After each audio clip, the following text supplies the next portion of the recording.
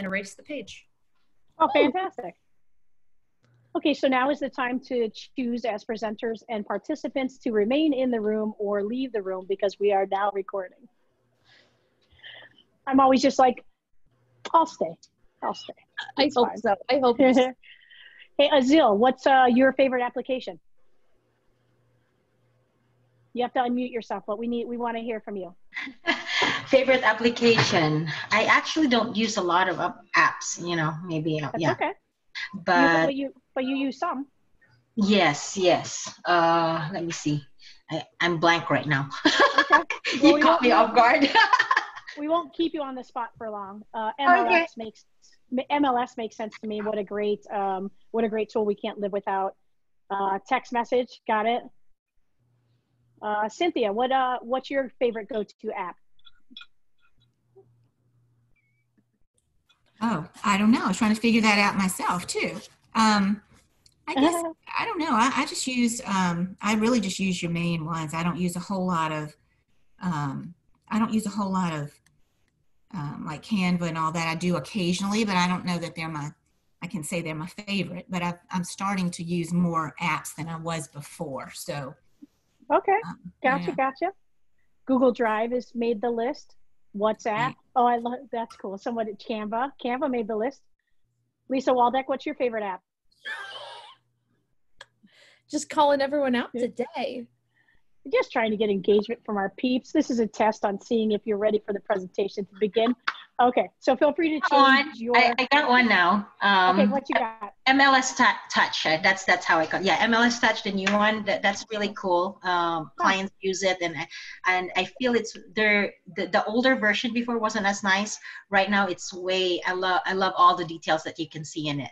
Like if it's key any, or if I need to set an appointment, and it's easier to just click, and then I can set an appointment with another agent. So yeah, that's one of the coolest that I like. Nice. MLS Touch. Sam, I like Dropbox. Oh, it's a good answer. I like that one. That one might show up in our presentation later. Okay. All right. Let's get this party started. I'm just going to change my name back. Joli, of course, overachiever, gives us two of her favorites. I couldn't choose. You couldn't choose. Oh, that's awesome.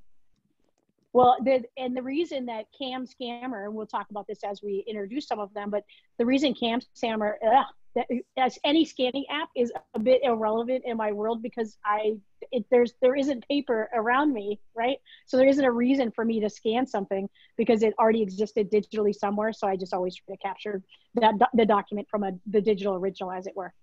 Okay, so let's get this show on the road. Joli is going to be in charge of our presentation. She's physically built a presentation for us to follow along with together as a class. She used Canva to create this presentation, and so we thought we'd share that as well, so that should you find yourself in a place where you've been asked to or choose to or need to create a presentation, know that Canva has templates, and within the templates, there are a lot of options on what the slides could look at. So we figured we would use that today as part of our demonstration too, because we're obviously in love with that application. What we want to focus on today in particular is, yes, we're all independent contractors. We're all running our own business, our own book of business out there in the landscape that we're each in the cities and states and countries that we're in attendance from today. What we're not here to do is we're not going to come to you and say, we encourage you to use the following apps. Right? We're going to share with you the apps that we use. We're going to share with you a ton of other apps that are available and accessible to all of us to consider using. But what we want you to take away from today is there are so many options. There are some that even kids in the room are going to share that they're using or not using, why they're using it or not using it, so that you could then be like, oh, I want to reach out to Joli because she's using this app and I've been interested. But we focused a lot of our list on what research is suggesting that in 2020, what the best apps might be in any given category, as it were, right? So the goal here is we want to run our businesses like businesses, and what apps in categories might be essential to doing that well. And Joli and I thought we'd start it out with, like, you have to know your numbers, right? So it'd be really nice if you knew your numbers in financing, your numbers in your bank account, your monies that you've allocated towards marketing, et cetera, et cetera, et cetera. And what way to have that information on the ready and available in front of you. Joli is a Bank of America banker, and I am a Chase Bank kid. And so, of course, there's apps on your phone, more than likely from just about any service provider that you might choose to use. Even some credit unions I know are pretty advanced. Some of them are still a little slow and don't have apps and stuff, but I know that a lot of them want you to have immediate accessibility to your information and finances and jockeying money around. Speaking of embarrassing moments, how many times have you been at a store and figured there was money in that account, but you didn't look to see if you needed to move money over? This would be me at Target going, yep, we're good, blah, blah, blah. And then it'd be like declined. And I'd be like, just give me a half a second. Boop, boop, move money over, do the transaction again. You just feel like a dork for a minute going, note to self, every time I walk into a store where I'm spending money out of the fun account, make sure there's money in the fun account. So that was my lesson. But in this category, there's one in particular that we think is super worthy of sharing as an independent contractor. And it's this QuickBooks, but it's the QuickBooks Self-Employed. And one of the things we love about it is that it's relatively inclusive, meaning it does your accounting. You can track your actual mileage through the app. You can integrate receipt capture and categorizing right within the app. And so you can, in one swoop, knock out a handful of categories in a user-friendly, decent interface that has tons of training and behind the scenes and all of those kinds of things. And that might be one worthy of sharing with your network, and maybe even at some point in time putting on a presentation on how to use that app particularly well, just because of how robust and amazing it is. Joli, what would you like to add? Just with the QuickBooks is nice too, because QuickBooks owns so many different apps. So if you do your own taxes, you simply just log into your QuickBooks Self-Employed, and then they own TurboTax. And so then it just syncs all together. So it makes less work for you during tax time too. It's a super easy app on your mobile device and on your computer. And on your computer, it'll break everything down a little bit more. So if you wanted to do monthly expenses, or if you do quarterly taxes, it's a nice app to use. And some of us are incorporated. Like when I first started, I was told to form an LLC. So I did. And then about a decade later, I was told, no more on the LLCs. I was told to start an S Corp. And so we did. So we got an S Corp or a C Corp. We're not here to advise or guide you which direction to go, but we would certainly encourage speaking to an accountant. If you don't have an accountant, maybe ask a peer that you respect how they run and operate their business. Ask them if they have an accountant that they'd recommend that you could talk to, and then maybe ask those questions, and based on your situation, they'll encourage you the best path to take. While we're on the banking app though, like one of the things that's always frustrated me about our industry is the taxes not being pulled out automatically, right? The frustration of us having to manage all of those various pieces together independently. So one of the ways that I've built a solution to protect myself from myself that I like to share is, and it's evolved over time, meaning at one point in time, and we'll talk about in the payroll section next, I was using a service called Painless 1099. And it was quite fantastic because all of my entire commission check would go to this third-party company. And then I would automatically behind the scenes tell it how much to kick, what percentage to kick into my bank account. And so I'd have Painless 1099 keep 60%, and I would only pay myself 40% just because I was trying to control how much money I had accessible to, if that makes sense. Well, then Painless 1099 stopped the service that I was using through the company I'm with. And so I was just like, I loved it so much. So I was like, I need a workaround. And so my workaround was having two business accounts, two completely separate business accounts. And so my commission checks are auto deposited into a business account. And then I transfer money from there, the percentage that I've allocated for myself, into my business account, my operating business account, I like to call it. So if that makes sense, it's just a way to compartmentalize the money, make it a little bit harder for you to access on the fly, and have it in a spot where when it's time to make a quarterly payment, or, you know, any payment to the IRS in or state in some kind of way, that you've got it in a protected space. So that's one of my biggest takeaways that I like to share, just because I struggled for so long in the industry with there not being these what seemed like logical built-in solutions for us to tap into, right? And we'd ask if anyone in the room is just like, oh, here's what I do, here's a solution I think is worthy of sharing that I'd like to share, please unmute yourself.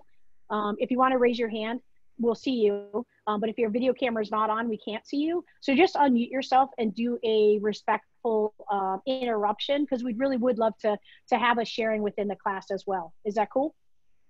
Those paying attention? Thank you. Can only see so many faces. So the next section we want to tap into is Joli's going to take us to some payroll services stuff. And I like to tease because I have a buddy who works for Paychex, the payroll company. So if you need a contact there, I can hook you up. But I thought Joli could share with us what because she's on a team with their mom. Walk us through what you guys are using and what other things that we found.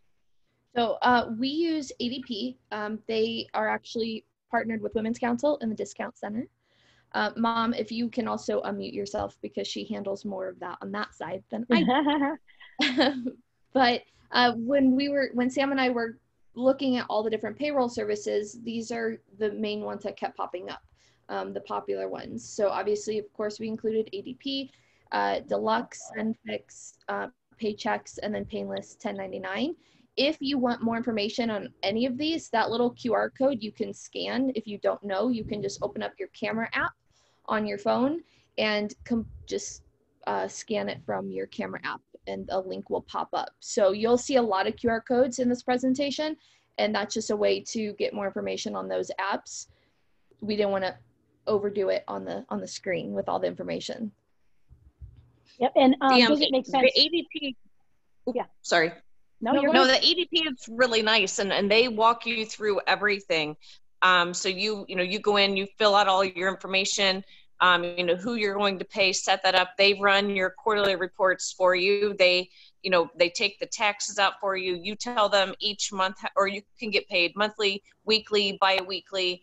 They've got a different payment plan, for however many times you want to disperse funds, but they handle all for you. It's really nice. That's awesome. And what a nice integration, right? So you could have a payroll, your banking account, a payroll company, an accountant, and as long as they play nice together in the sandbox, then you don't have to be quite as hands-on, right? As long as you are using a user-friendly solution that allows you to just send them what they need on the back end, right? So all the reporting, access to the receipts that are scanned if they need those for any reason. It's just being mindful of those things, right? So if you are the government, they want you to have the physical receipts. If you scan the physical receipts and recycled the paper or shredded the receipt paper, because of the way these apps operate, you can absolutely have all of those receipts reprinted in a way. In everyone that I've talked to, they've never had a problem with using the digital receipt solution as the solution for their accountant, even having been audited. So let's face it, it's a direction that our technology is taking us organically. And I could see down the future that you won't even be handed a receipt, that you will always and only get it electronically, either through some app of your choice or more than likely through an email, right? Are you seeing more and more of those asks of you when you're out shopping? Would you like the receipt printed or email or both? And of course, I'm like email, thank you.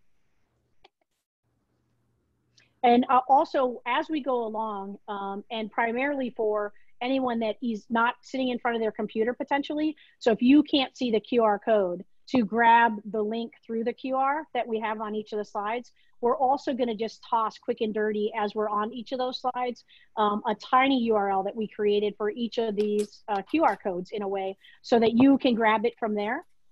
And just as a gentle reminder, you can, before you leave the Zoom, you can save the entire chat down, so then you can have all the little links and any conversation that might be have had during the chat while we're in session together. So I posted in there the link to a list of payroll companies that are recommended for independent contractors, so that you can do your own exploration and pick one that makes sense to you from a financial perspective, from a user-friendly flexibility perspective, one that maybe you know a personal contact to, but ADP, because of the discount that is offered through Women's Council, we think it's totally worth tapping into some of those resources. Cool. Katie asked in the remarks if we knew what the cost of QuickBooks was or is, and I don't because it's been long enough. And with the discount, Jolie, do you have any insight on that? I don't, but I'll look it up before we finish. Okay, awesome. Okay, so take us to, you've got our red light, green light, yeah? So here, this is more in concept than in anything, is you've probably heard this before. If you're going to, let's say you're going to pay for Canva, and then you're not going to use Canva, is that a good return on your investment? Like if you pay for Canva on a subscription based and 6 months in, you haven't touched it, should you keep Canva, right? And that's only a question you can answer for yourself, in that maybe that will trigger you to stop wasting the money and no longer use the service, or it'll prompt you to engage with the application that you've been paying for, right? So we like this concept of how do you establish some kind of return on investment if you're going to use an app and the app's going to cost you money. Now, I think from the QuickBooks perspective, I don't care what they charge you, because it's so integratable and multi-purposeful. It's as if you have 4 or 5 apps in one. So think about it from that perspective too. Real estate related, if you're showing condos and the buyer is like, well, what is in the monthly assessment? And you're like, well, just water. And it's like a $500 monthly assessment, which happens in Chicago, trust me. Or it could be like, oh, it's $700 and it includes an indoor pool, it's a 24-hour doorman, your gas is included, your electric is included, you know, you get basic cable, you get basic internet, then that's a different conversation on value and what it's meaningful. So only you can determine what applications you want to use or keep, but we suggest every time you put money into something, document that somewhere, right? So you'll obviously see it in all the transactions you've done, all your purchases, but we're saying take it a step further and perhaps on your calendar, push out a week or 2 or 3, or put it on repeat weekly for a minute until you've actually banged on the app to choose to keep it or not. But in a week or a month or 6 months, whatever you've committed to for yourself, recheck in and engage a conversation with yourself about, is this service I've signed up for, this app I've signed up for, providing me a value that's worth me continuing to dish out the money, right? Also, if there's a way to track like lead generation solutions, for sure. If you don't turn any of those into viable closed transactions, how much time are you going to give that lead generation resource for you to decide that it's not working for you and to red light it and stop making payments on it, right? I've heard some horror stories, and Jolie, interrupt me at any time. I've heard some horror stories in, like as an example, the Apple Store, you know, the online in iTunes, if you're paying for stuff, if you subscribe to something, for a long time, it was not user-friendly to unsubscribe from anything. Like you had to jump through hoop and hoop and hoop, talk to the vendor, you know, it was just not user-friendly. So we know that this is intentional to make it harder, and in the hopes that you'll give up and just let another cycle of payment happen. One of the things that I implemented many years ago now is, you know, of course, having a separate business account, having a credit card, a debit card specific to that business account. And every year, I kid you not, end of October, beginning of November, I always have my bank reissue me a brand new card, whole new number. Like I want to, and sometimes I'll be like, listen, my card's been misplaced and it's in my hand, but it doesn't matter because I want them to replace my card. And sometimes it's just easier to be like, hey, I lost my card. Would you please replace it? Because then they will do it more immediate than if you're like, well, I'm just trying to protect myself from myself. And I sign up for a lot of subscription-based things. And now I'm just feeling some kind of way about it. So I need a new card so those payments won't go through next month. Would that be okay? So just however you need to have that conversation. So every year, what it allows for me are a couple of layers of things. One, I feel from a safety security perspective that it's a new number. And so it's a little harder for someone to access that new number other than a number that's now been floating out there for a long time with a ton of service providers. And the other thing that I love about it is it forces your hand. For now, you'll get an email from GoDaddy, where I happen to have like my URL, that says, hey, your payment didn't go through. And then boom, I can reevaluate. And this is a true story from most recently. I had a URL that I no longer needed, that I was on auto renewal, that I would have continued to pay for. And I was just like, why, thank you, GoDaddy. And then I could strip out the things that I didn't need to pay for anymore. And what a difference it makes on your bottom line. So I encourage, just as a separate, unique takeaway, consider looking at that every year, or faster than that, every quarter, perhaps every 6 months at a minimum. Where are you spending money? And in pandemic times, what a great conversation. Where can you scale back on some of those things so that you can free up some of your own financial resources, right? Anyone have any thoughts or comments to add to that? What you got, Jules? No, I was, I do that. I'm kind of bad, especially on iTunes. You know, the apps. Now it's really easy to go into your subscriptions and do that. So I've, you know, become conscious of that, going in there basically every single month, just making sure that I'm not going crazy. But but that's what I've been doing. But additionally, through any services that I do, I set up a calendar reminder in my calendar. I'm all about using the apps that come on my phone first and seeing if I can use that before downloading something else. Sam and I had this conversation yesterday. I like to simplify my apps on my phone. And so as I've been doing that, I set up a reminder sometimes every 3 months, sometimes every 6 months. And I also do that in not even on programs that I'm downloaded with, but even maybe subscription, you know, simple subscriptions like order subscriptions, that type of stuff. So you can use your calendar app to set up reminders. You can also use, if you have an iPhone, reminder on your phone. And I believe Android, it's a Google option. And we'll put that in the chat once I have it right here. So I'll put it in the chat. But those are the two things that I normally do, just to kind of make sure that I'm not going crazy on my subscriptions. Yeah. And I'm a huge Todoist app lover. And so I pay for the service on that one, but it's so worth it to me because I can play with it with my team and assign tasks to each other. And we keep track of like our buyers in there, our listings in there. And you can create a little project. And in that project folder, I will put in the things that I've just paid for. And I can put a date and timestamp into the future where that just pops up into, here are the things that you said you were going to do today, Sam Powell. So how about you get up and tackle these tasks that you've given yourself? So it's a pretty robust app. Even the free one is a super cool tool in that it's simplified and robust. And by simplified, I mean it works the way my brain does. So let's say I have 20 minutes before I need to get on my next commitment. I'll go into my like must do, because that's what I call it. I cleaned it up. It used to be really naughty language, like get this effing done or something. And since I presented a lot, I was like, well, okay. So now it's my must do list.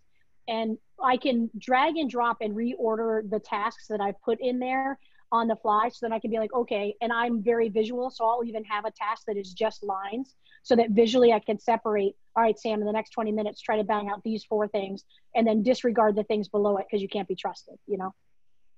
So that's my favorite app of all times. Okay, so let's kick this off into our receipt tracking. So I suck at keeping receipts. And I also love that there are apps available, because if you're at a restaurant with me, the last thing I'm going to do is take the receipt with me. And so the habit that you want to form, however, is, and I can't remember, there was a buddy of mine in Texas. I was at a restaurant, and I kid you not, she was in insurance or a lender, didn't matter. Anyway, her wallet was literally like this big, folding out with just all receipts, and I couldn't help but pick on her the whole time, and I felt bad about it, so I bought her a drink. But then like weeks later, she sends a post on Facebook showing it completely empty and how she's moved on to only capturing them electronically, and what a difference it's made in how she's organized, because she felt rather organized. And then with the receipt catcher as an example, now she feels like on top of the world, knowing that it's been captured, it's saved in an app that's been backed up, that she has into perpetuity, right? So the receipt catcher is the one that I have. I just have to really get on my game and capture them more frequently instead of just leaving the paper on the table and walking away. But business related for sure, right? Be mindful of capturing your business related transactions. I'm less worried about the personal ones, obviously, because the tax ramifications are crazy, slightly off, different. Yeah. So tell us what these icons are. I personally use the Notes app on my iPhone because you can scan directly on the Notes app. That's the one that I normally use. You can also use the QuickBooks Self-Employed, Receipt Catcher. We do recommend the Pro, Expensify. Also the QR code, again, you can scan it and get more information. Sam just put the tiny URL in the chat. As well as keep in mind when you have your receipts, say you purchase something on email, make sure you have a folder set up in your email so that way you can just drag everything in there, work-wise, personal-wise, if you want to keep those. And that's kind of what we recommend with the receipt tracking. I use my notes. Sam uses Receipt Catcher. I also don't carry like a purse or anything, so I kind of force myself to do that. I only carry my phone and ID and debit card. That's all I carry with me every day. So and your ID and debit card are on the back of your phone, so you have a one-stop shop. They're always with you. Exactly. Yeah. Everything's with me all the time. So that's what that's why I use the Notes app, so that way I don't have to carry receipts at all. Yeah, and in my email, I also have a folder for receipts, and I find it's important for two reasons. One, to have a catch-all for them, so you don't have to hunt and peck for them, and then also to go back into there to be like, hey, didn't I order blah blah blah, and why hasn't it come yet? To remind yourself of the things that maybe are still outstanding and haven't been delivered to you. Especially during pandemic, I've had things deliver way faster than expected. And then I've had things like Joli still doesn't even have her camera that we ordered a camera on the same exact day during one of Marky Lemon's classes. Hey, Marky, love you. One of her classes, and Joli still doesn't have the camera. And so it'd be really smart to have that receipt on the ready to do some kind of follow-up, or, just demand a refund and, order the supply from somewhere else, which ironically, Jen and I did. We bought 3 different cameras while we've been in pandemic. The first one we ordered 2 of them, one for Jen and myself. Those came last, they came third. I then ordered another one, and then I ordered the one that Marky recommended. And only because nothing was coming, and I was so in want, it's not need really, in want of a new camera to use. And so then all of a sudden I had 3 in my house. And so of course we evaluated all of them and then sent back the ones that didn't make sense. So also for returning products, I think it's super important, have the receipt, have the information, so that even for being paid back what you're owed, that you can, checks and balances and make sure you're not being taken advantage of. Because let's face it, some of the third-party purchasers that we do, look at reviews before you order stuff and then babysit the process in a way, right? Yeah. All right. When you started in real estate, you were highly encouraged to do a handful of things. One for sure is if you're using your personal vehicle for business, also is to somehow document and separate the time that you're in your vehicle for work as it relates to the time that you're in your vehicle for play, because the IRS frowns upon us pretending that we're working all the time. So there are a handful of mileage trackers out there.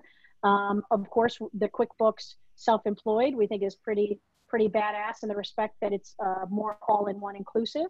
I haven't banged on any of these other solutions, meaning back in the day, early on in my career, which is 19 years ago on Friday, I celebrate on Friday, 19 years.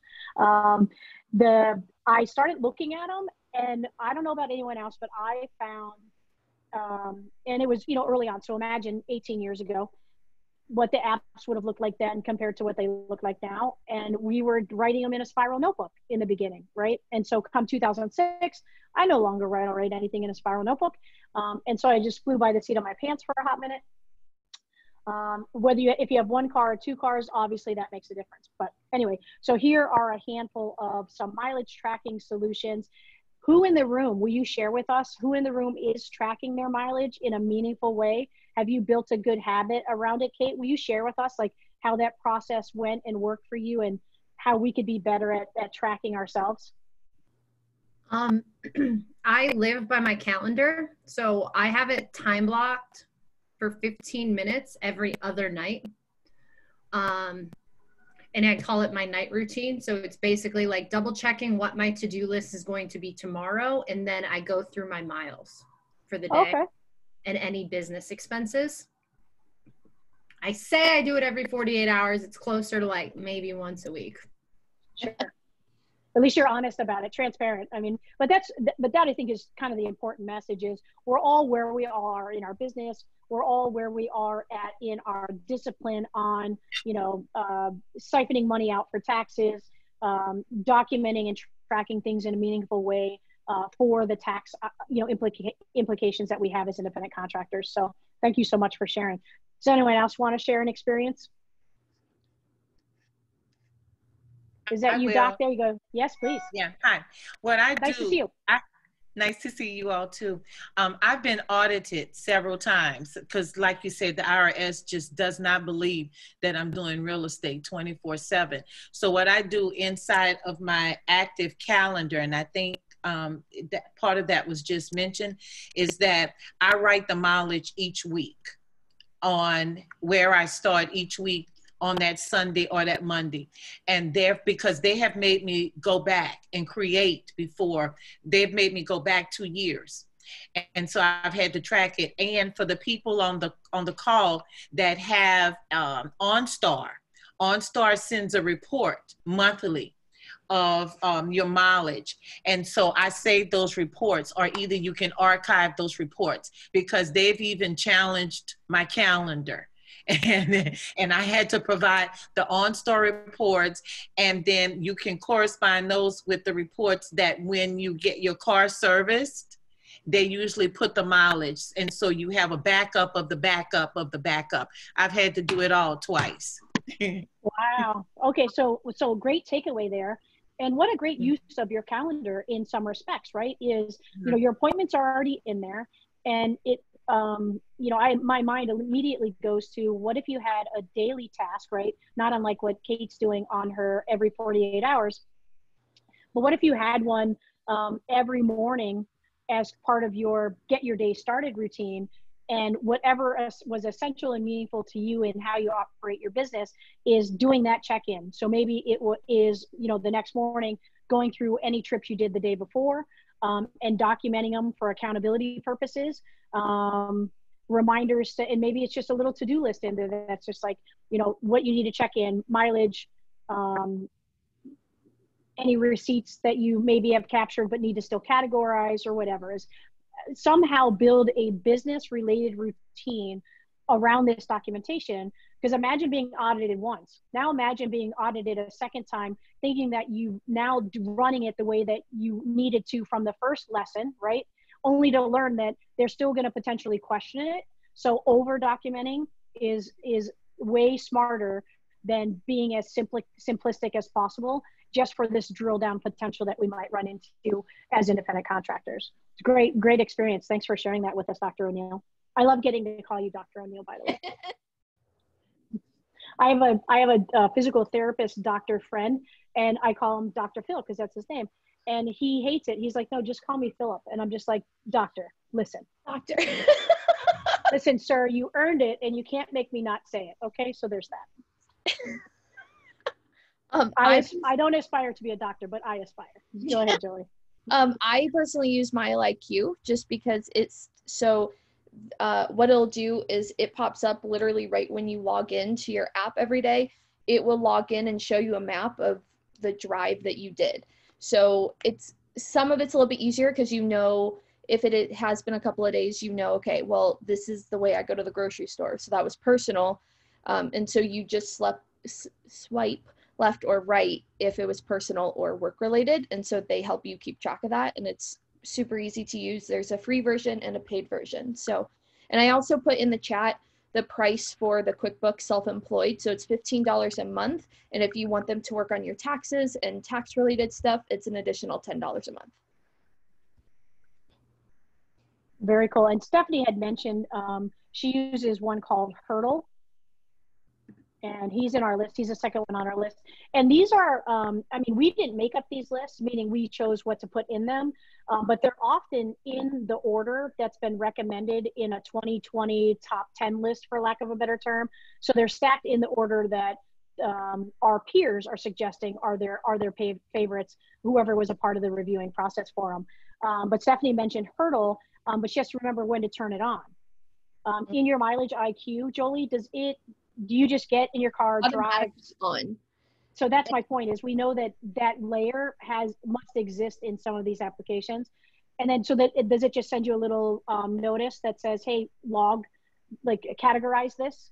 It does. So you can have the notification turned on, and you can go in there and swipe it. I just do it at nighttime. I just go in there and see what I drove that day or the week, because sometimes Mom and I, my business partner and I, are working together, so I'll be in her car, so it really doesn't matter on that part. But I just have to go in there and swipe if it was personal or work related. And you can choose multiple categories if you wanted something a little bit more specific, but you really just need work and personal. Yeah, and another nice habit routine that we're hearing about. That's awesome. Very cool. Anyone else want to share? Cool. It's 2:39, moving right along. So your CRM, right? We know that your database is your lifeline. Like, your database is sellable at the end of your career, or choosing to change careers, or, you know, sneaking into retirement. So your database management is a really important, you know, one to consider, picking one and sticking with it through your career in a way, right? So early on in my career, I was with a company for 1 year and then moved companies. And so I'm a proponent of use a third-party solution if at ever possible. You know, the company I'm with right now, I'm on my 4th real estate company. The company I'm with right now has their own internal proprietary CRM.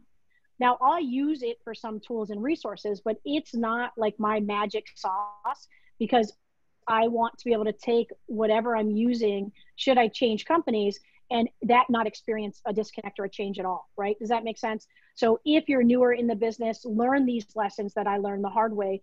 If you're going to have an email from your company, use it sparingly.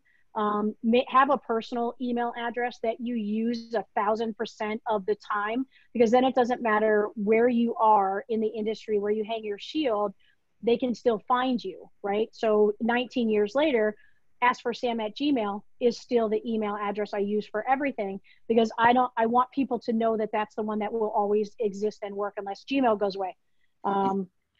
Then I would die. It's fine. If you're using a CRM that is being provided by your company, or even that you're paying for, just make sure that you know how to download everything out of there. Like, just practice it sometime for yourself, so that you're not in the heat of a last minute needing to leave a company, or whatever the case might be. Have a preparedness around, it's your data, they're your clients, it's your information that you're entitled to. Make sure you know how to save that down. Kind of like we teach in the Facebook class, that you can download every image, every post, every video. It's that same mindset. It's my content. I want to keep it some way. I want to have it accessible. We want to encourage the same thing with a CRM. As you can imagine, there are feels like a bazillion CRMs out there. Again, the ones that we are encouraging evaluation on are from a list that was generated by our peers. And I started in real estate with Gmail, and I kid you not, Gmail is still where I put every client contact, every one of my peers when we meet each other. And that's where I keep notes about my clients. So I don't have a special form that clients answer questions for, anything detailed like that, which I encourage you to do.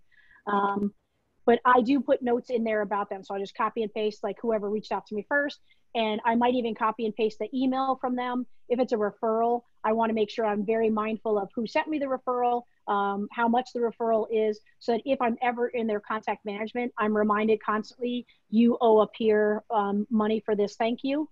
And also in Dropbox, which is where I organize all of my client files, let's say Joli is my buyer. I might have Joli Waldeck, and let's say that Kate sent me her as a buyer. It'll say -CC Kate Kelly. And so that reminds me that there's a co-op commission that I owe to Kate outside of the traditional transaction. So now every time I'm going into Joli's folder, I'm reminded, oh, keep Kate Kelly in the loop on this referral. And also remember, when you go to submit paperwork to your company for compensation, when a deal is closed, that all of the parties are compensated properly, right? So just little tricks along the way that have made it a smooth process for how we're using the technology in front of us.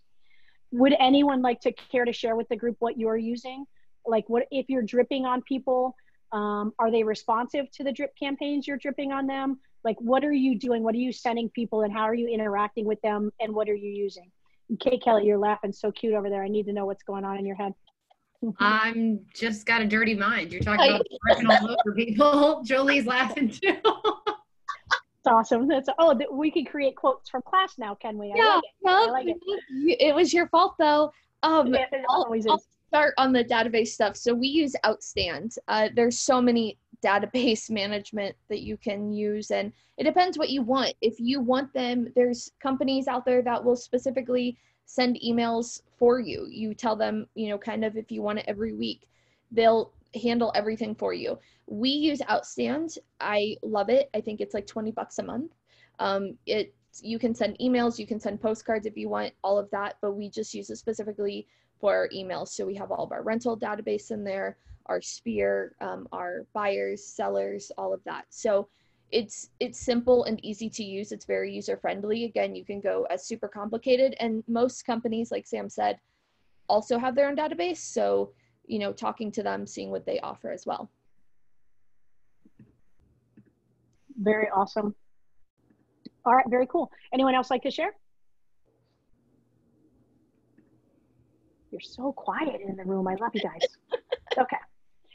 Then the next section we thought was appropriate to also talk about in the knowing your numbers is, how do you track leads that are coming in? How do you track the people that you're engaged with in actually showing properties or have listed for them, renters, investors? Like, how do you track your funnel? And then how do you track the actual, at the end of the day, when you've been paid on a transaction, that whole process? So we thought it was important to share some solutions if you're not using one to consider integrating. And if you are using one, we'd love to hear from you.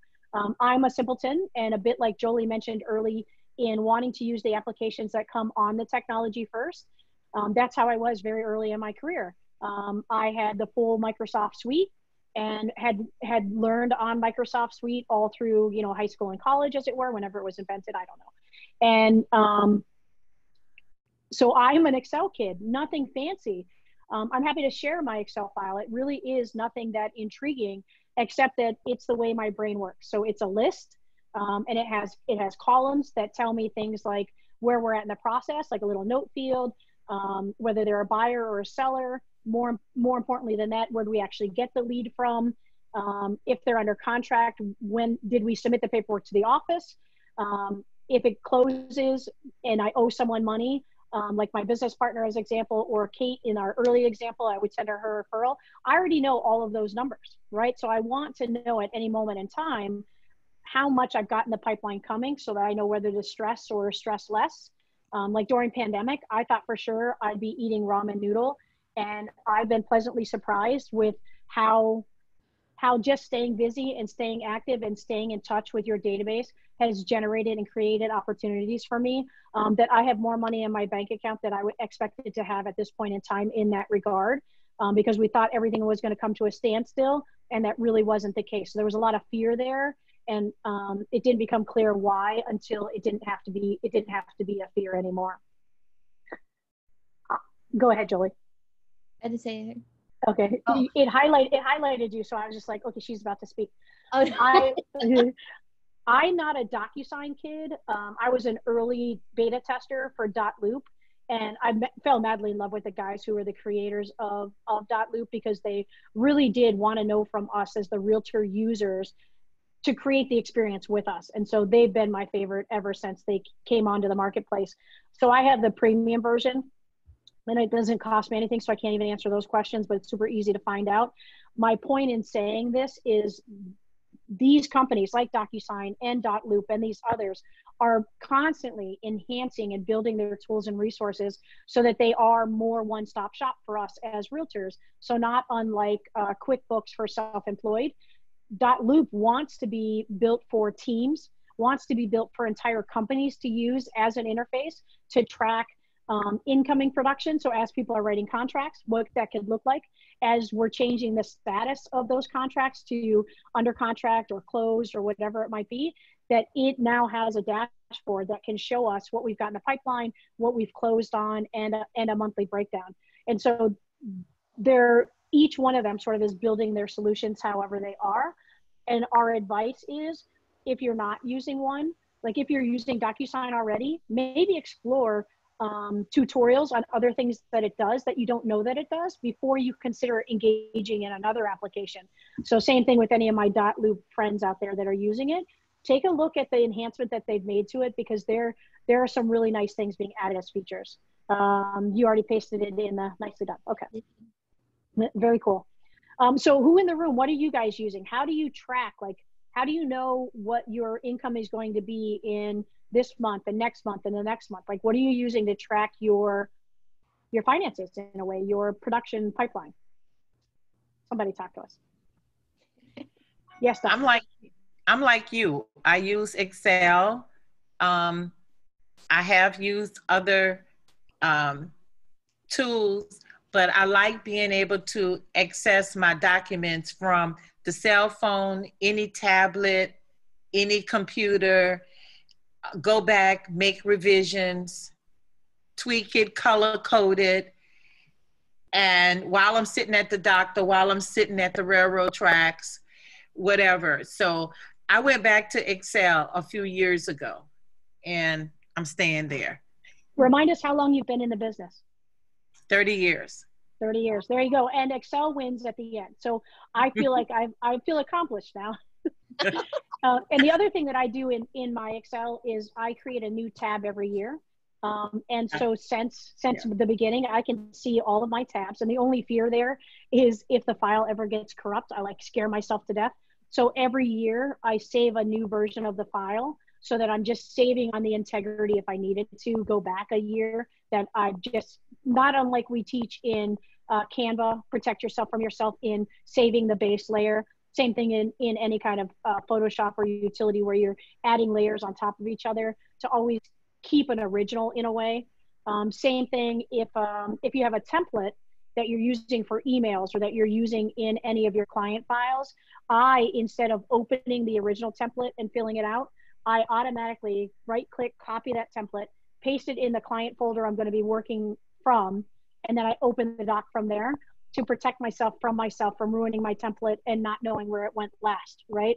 So learn lessons from what not to do by doing it the new way. There was something else in Excel that Excel is also its own super robust application that you can create pie charts and pivot graphs, and you can really like hone in on the production. If I wanted to know where all our leads were coming from in any given year or in all of the tabs combined, I can ask Jen to create that pivot table for me because that's not my wheelhouse. But when Jen says, hey, what do we have in the pipeline, for the next couple of months, I can pull it up and walk her through, here's what we've got, so that we know we've got the money to pay our bills or whatever fun stuff we might be, wanting to talk around. Do we have the resources for? Very cool. Anyone else? What are you guys using?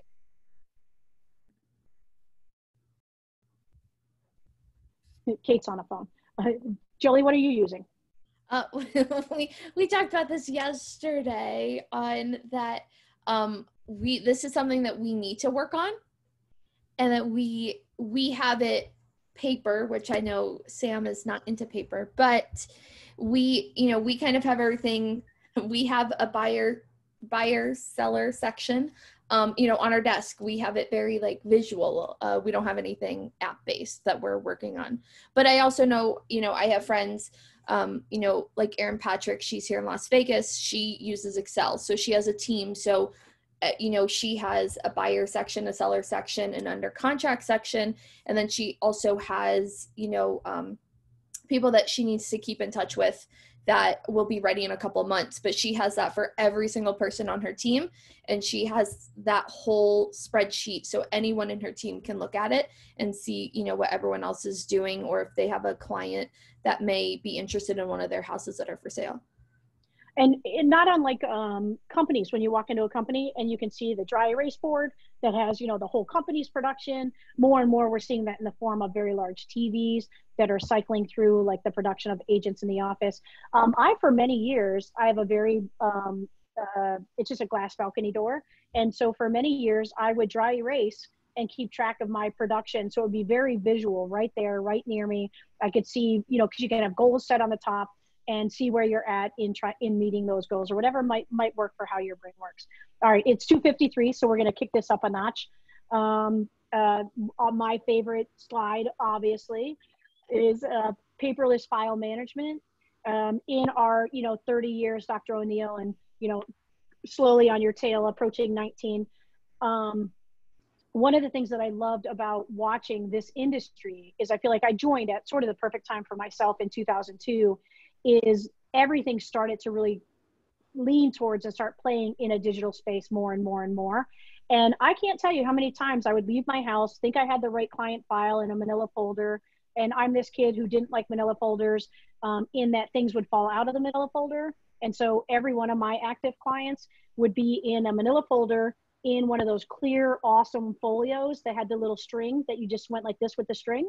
And so then I could grab those, and the manila folder, you could still see what the client's name was. So then I could grab everything I needed and take them with me, right?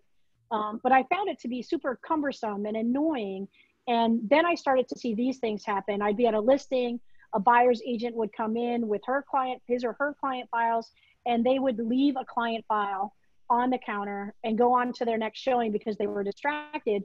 And then anyone could have access to some potentially very sensitive information in that file folder. Now let's fast forward to a completely digital space. That's all I do. All my client stuff is only and forever in digital land. It's also still unsafe, right? So each file is not password protected. I'm a Dropbox user, have been from day one when they came out.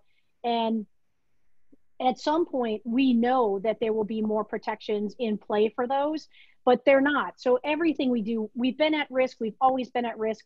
We will always have risk related to the environment that we're working in.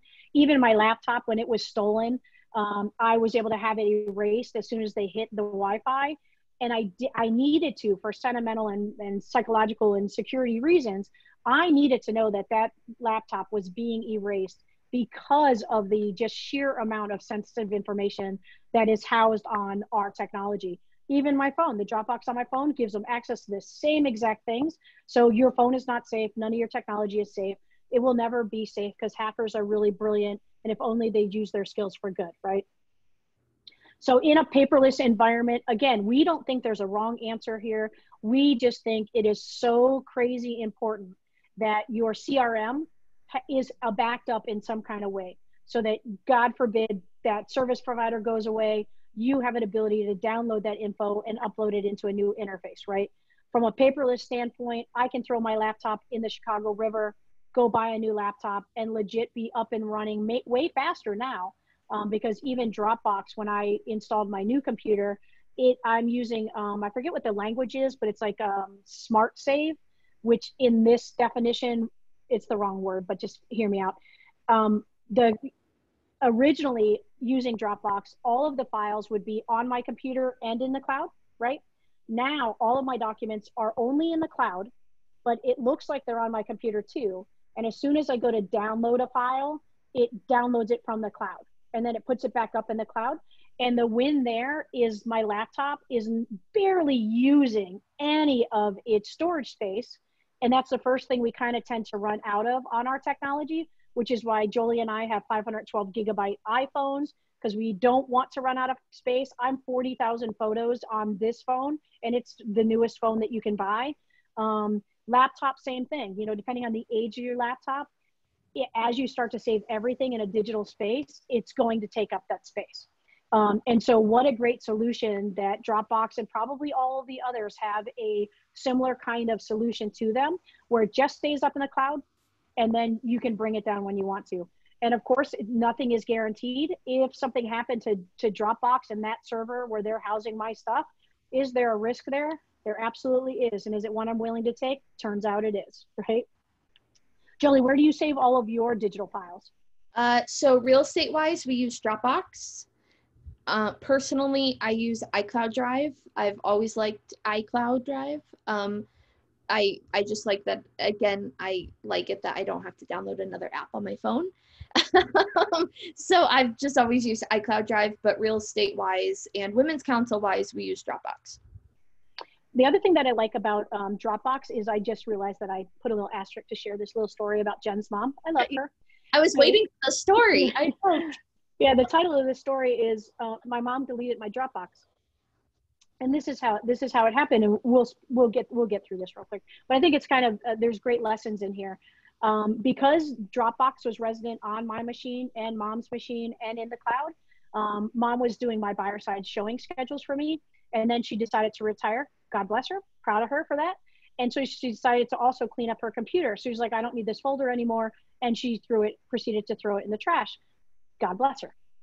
What I saw happen on my computer was, like 847,000 files being deleted, and watching that number just scroll downwards, and me like losing my shit going, well, what is happening? And so of course it tells me it's mom deleting this stuff. So I immediately called Dropbox and said, hey, I had this situation. What can I do? And life-saving. They were like, well, since you caught it fast enough, we'll just restore it. And they also said for a annual extra fee, anything that you actually delete, we won't actually delete in our server. So on my Dropbox online, I can go to any folder and say show deleted, and it'll show me anything that was deleted out of that folder and bring it back. So from a perspective like Women's Council, let me relate it to a network.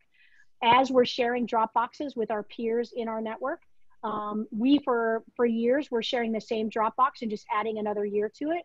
And what we found in the flaw of that design was some of our peers who were no longer in leadership roles didn't want that taking up space on their computer. So we had peers starting to delete our Dropbox folder. So now we were starting to lose history and archive of stuff. And so that really kind of broke my heart, except that anything that I had, if I was the originator of that year, we never lost anything, because I could always go back to the show me the deleted, and it would tell me exactly who deleted each of the files, which was entertaining sometimes. So that's just a way to back up stuff for yourself, which I think is kind of important. And to Jolie's point, she doesn't even have like a scanner app on her phone, because she just simply scans stuff into her notepad that's on her phone, because it has a scanner utility. So you can be that simple. I use Evernote quite a bit and scan stuff into Evernote. And then I only have PDF scanner in the event that I might have a piece of paper in front of me that I don't want to have in front of me any longer. And then I'll just PDF scan it and immediately put it in the Dropbox, because otherwise it'll sit there somewhere and I'll forget where it landed, right? Okay, let's kick off. Question really quick.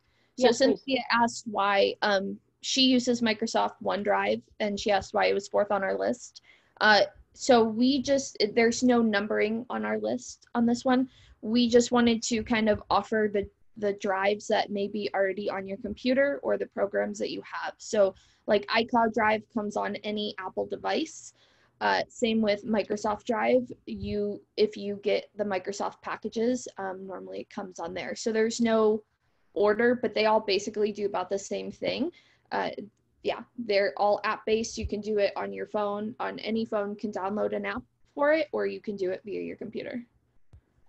Yeah, the other thing I want to say about Dropbox, as a super mobile agent with my own hotspot, where I'm paying for the data that I use when I'm out mobilely working, I found solutions like Dropbox as an example. And the reason Dropbox is first is because it's my favorite, and I wrote that section. And if I'm writing an email, so let's say I'm crafting an email to my office, and it's like, please find a link to the following transaction for 123 Maple Street. And it's just a link. It's a link to the transaction folder that I have on Dropbox. And then underneath it, it'll say containing. And I simply copy and paste all of the file names in one simple copy and paste. You just have to have a rich text editor. Talk to me on the side if you're interested in seeing this template, because it's quite badass. It's so simplistic. And what it allows me to do, for lack of a better term, is compose an email, insert links, and hit send, right? So let's imagine it's a large file of condo docs, bylaws, amendments, meeting minutes for the past 2 years. Those add up to be a rather large file, wouldn't you agree? Mm-hmm. And so I can now send to everyone in a transaction, here's a link to the condo docs, and here's all the things that it contains. So now they can't say they didn't have access to that information. And in fact, I provide that information on the multiple listing to the agent before they even show the property. So in my defense, you don't need a time, a stopwatch to be like, I need 3 days to review the information, because you had time to review the information before you showed it, while you were negotiating, while we're in attorney review. Like, we gifted it to you right out of the gate. And what I love about being able to just copy and paste the links is it's using so little data now that I'm saving a ton of money working remote and using my own secure Wi-Fi devices. So I just like to share that as an aside, like a little nugget on the side. We thought it was appropriate to talk very quickly, briefly, because it's already a little after 3. Stick around if you can. We're really close to the end here, but stick around if you're willing to. And if you want to stay after and chat a little, we can stick around for a little bit. But we would be remiss, we felt, if we didn't share some applications about staying connected, right? Staying connected with referrals. Send a thank you to a referral agent, even if it doesn't turn into money at the end of the day for you. Send, gratitude to your clients, to your peers, to customers before their clients, whatever makes sense to you. I don't do this, but I know Joli does. And I love this concept of milestone touches, right? So when you first meet someone and they turn into a client, maybe that's the first time to give them something meaningful, like a notebook for documenting their journey about real estate, buying their first property or whatever. There isn't a wrong answer, but if it resonates with you, maybe try it. People absolutely love getting gifts. This I know with certainty. And so I find in conversation, some of the real amazing top producing agents have a whole staff that are purposefully staying in touch and connected in these meaningful little drop gift kind of way. Will you share a little bit more about what you guys are doing? Absolutely. So we had Client Giant come here to LBR, our association, and we liked their idea. Client Giant is a service that will handle milestone gifts, literally the time you have a buyer or seller, you enter their information and they will handle it all. They send a stress package. So what we did is we took kind of their ideas of milestone gifts and we've done it ourselves. So when a buyer or seller goes under contract, we send them a stress kit. It has like a little stress ball. It has a head massager, Advil, and some tea, like relaxing tea, and a handwritten note. And we send that immediately once they go under contract. After they go under contract and they've had the appraisal done, we send them from Amazon a set of shipping supplies. So we send them boxes, shipping tape, and bubble wrap. After that, once they close, we do 2 things. We give them a personalized blanket with their name, and that way they can always put it out there. We don't put our information on it, but anytime someone asks, oh, I love your blanket, then they always talk about their agent. So we love doing that. And then once everything closes, everything's all settled, normally about 3 months after, 2 months after, is we do a closing gift, or we do a closing party and kind of a, kind of welcome home party. And we normally team up with our lender as well on that. And we took that idea from Client Giant, and Client Giant has a variety of different things. So they have a package starting at, I believe it's $350 or $375, all the way going up to like $2,000, depending your, your price point. But they can also handle that if you don't have time or don't want to, deal with it, because it is sometimes a little bit harder to handle. We buy everything in bulk, so we just have everything ready, but that's normally what we do. And there's Natalie. Sam has Natalie on the screen. Yeah, I think I'm going to start sending pillows of myself to my clients when we close as a reminder to just keep me nearby as a resource. Yeah, I have Natalie. See, Natalie. And then the other thing I'll say is, so the company that I work for, I give him a lot of credit. He requires that we do this post-closing buyer client appreciation gift program. Like, it's built into our company. It comes out of our commission checks. We cannot opt out of it. And the reason it's beautiful is because we would absolutely opt out of it. And we would absolutely not stay in touch with our clients in a meaningful way. And why I think it's absolutely brilliant is this. I'm charged $200 every transaction. And my clients will get 8 gifts at $25 each, because that's the tax write-off amount. And every quarter for 2 years, they get a reminder that we were their agent. So for 2 years, something comes in their mailbox on a quarterly basis. It's oftentimes Chicago-related gifts in some way. Like most recently, just because I happen to have it right here, and it's adults appropriate, is this bottle opener with the Chicago skyline. And then on the back, it simply says, Dreamtown, because Dreamtown produces all of these. And so they work with a third-party company, not unlike Client Giant. So they are just our behind the scenes for us. But I think it's absolutely brilliant, because we would be like, oh, I'll send them something later, and then you'll never get to sending them something later. So if in any of this, You can automate some of the processes if there's a company that you can automate it, but just be mindful of, I love the $25 per gift, capped out at the 200, trickled out to them. I think it's just absolutely genius. So I was so happy to opt in on that and be like, just set it and forget it, right? So we share that with you. Yeah, and there's no wrong answer. Yeah, Client Giant also does quarterly gifts. So if you wanted to do Popeyes, that type of stuff, they have that option. You can either pay monthly per customer, or you can just do it all at once. And then the next section, and we definitely are a little behind where we want it to be. Like, we figured we'd keep this an hour, but we knew it's us and it was going to go over an hour. Hope you knew that too. We figured we'd be remiss to not talk about video capturing and video editing, given the state of time that we're in, the technology that we have, and what we know of what video can do for your company. By curating video content, you're ahead of the curve. We highly encourage everyone getting uncomfortably comfortable creating video content. And here are just some of the solutions that are out there. Again, we'll throw the URL in there for you to look at some of these other ones. I can personally tell you, I know people that use BombBomb and absolutely love it. And it basically, in simplicity, you capture a video and it embeds it in an email to whomever you want to send it to, right? So one of the quick and dirty reasons this is important is, let's pick on Dr. O'Neill because I love her.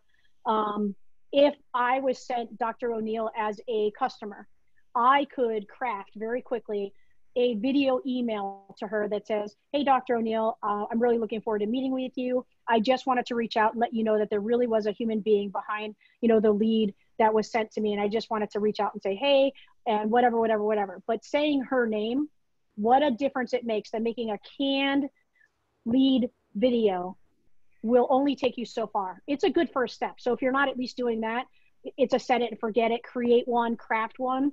But consider creating a script that you just start to know off the tip of your tongue.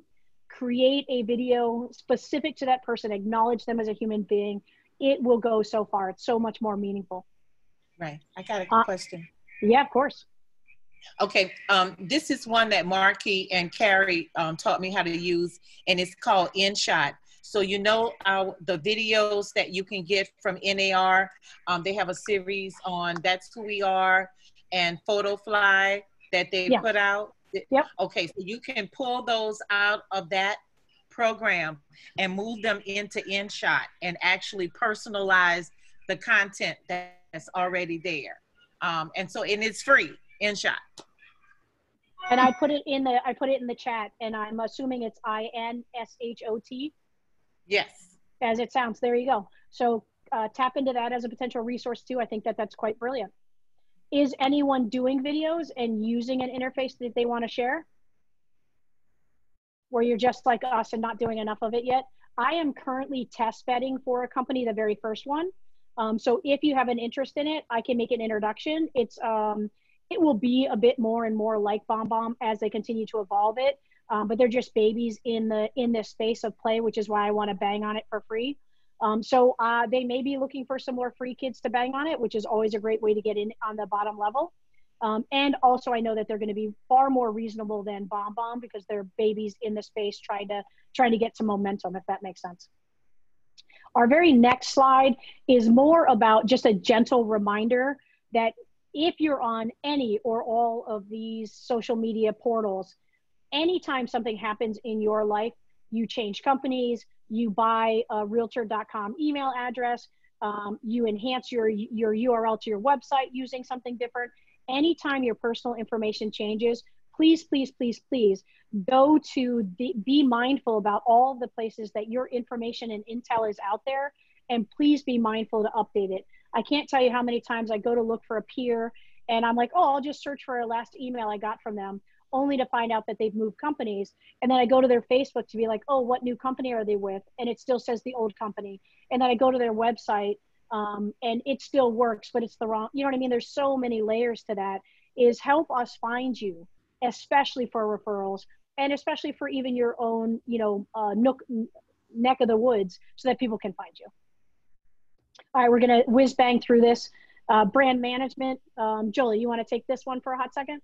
Yeah, digital business cards. So Sam introduced me to Blue.social.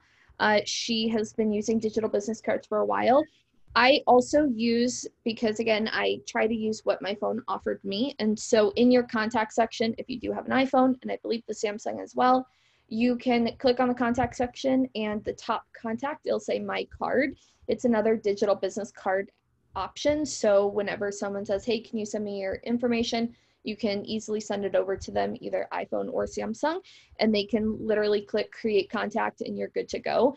You can scan both of these QR codes just to kind of see how it works, but it will create a little business card for you, and then you can choose the information that you want to add into the contacts.